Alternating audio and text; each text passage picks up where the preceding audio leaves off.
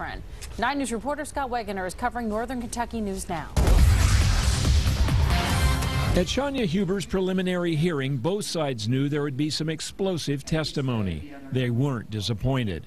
Highland Heights Police Detective Bill Birkenauer shared frightening details from Huber's own statement to him as to why she allegedly shot her boyfriend, 29-year-old Ryan Poston, in the face before killing him. She said that he was vain.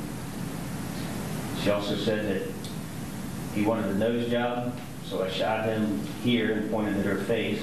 She said she gave him the nose job that he wanted. The detective went on to describe what seemed to be a very calculated killing. First, shooting him in the face from the left side. What'd she do then? She shot him again in the head from across the table to the right side. So she walked to the other side? Yes. And shot him then? Then walked back. And what'd she do then? She then walked around the side of the table to his left side and shot him more. It wasn't a surprise. It's their version. Our version will be different. Defense attorney Will Zevley is expected to claim the shooting was done in self-defense. That may be hard to do, as Birkenauer says evidence shows Poston locked himself in the bedroom to get away from Huber's before the shooting started.